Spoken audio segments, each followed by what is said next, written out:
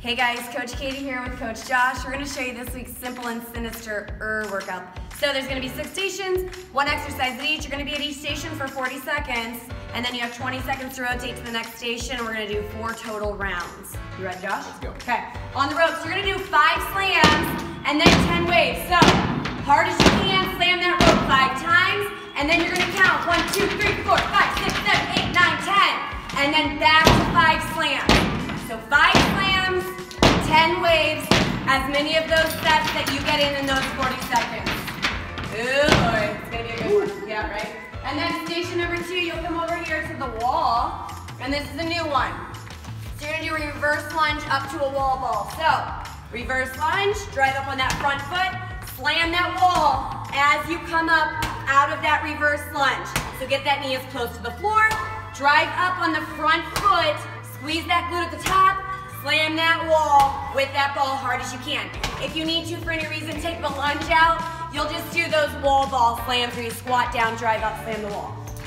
Station number 3, sled squat row. So, sit back, drive up and pull. Now I'm gonna have Josh pause at the bottom.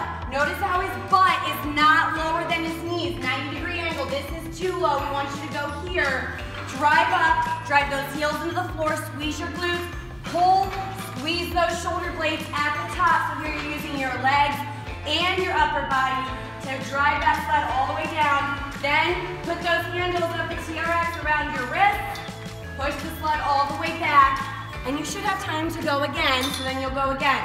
Leave that sled wherever it is when we call time. And then station number 4 is a kettlebell clean and squat. So clean position, clean it up, deep breath in, blow it out as you drive up. Again, totally straight up, and then drop down into the squat. So make it a nice, clean, solid clean. Drop down to the squat. So it's 2 separate movements. Clean, and then squat. Take it back down and reset. Clean and squat each time. Station number 5 is over on the rower. So you're gonna have 40 seconds of rower. Get your feet into those straps, tighten those foot straps, and then you're gonna row. Think about solid strokes here as you row. You're not trying to go fast. You're trying to see how many meters you can get in those 40 seconds. You should be able to get anywhere from 200 on the low end to 400 on the high end, okay? Put the handle back in the holster when you're done.